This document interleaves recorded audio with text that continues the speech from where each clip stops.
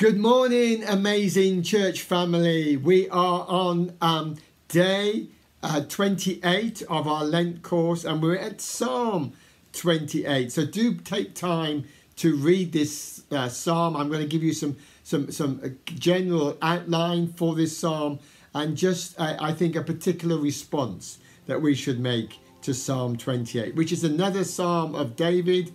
Again, he's in some distress, some problems are lurking. We don't know the details of that. Maybe his life is in danger. But just look at what this psalm reveals to us.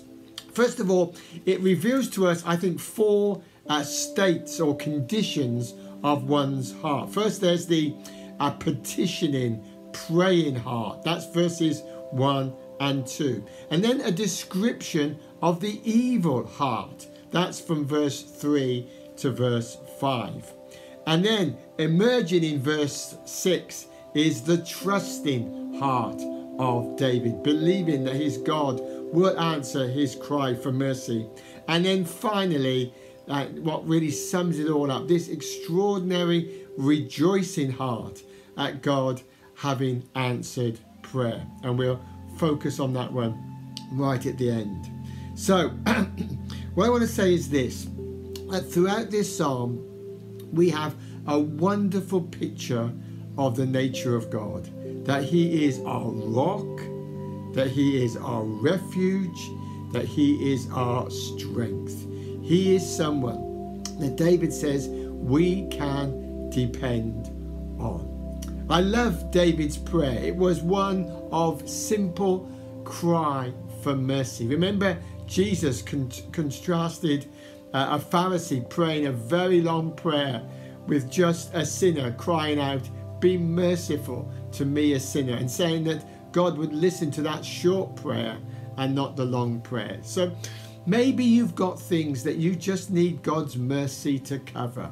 Then today, why not just pour them out to God, because his mercy is sufficient. He can cover it by his grace.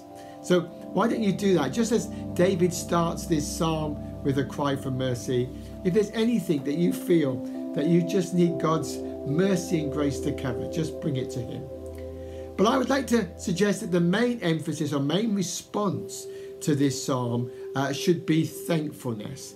Thanking God for his answers to our prayers. That's how this psalm ends. So why not take some time to just make a list of all those prayers that God has answered recently for you. I'm sure there are numerous.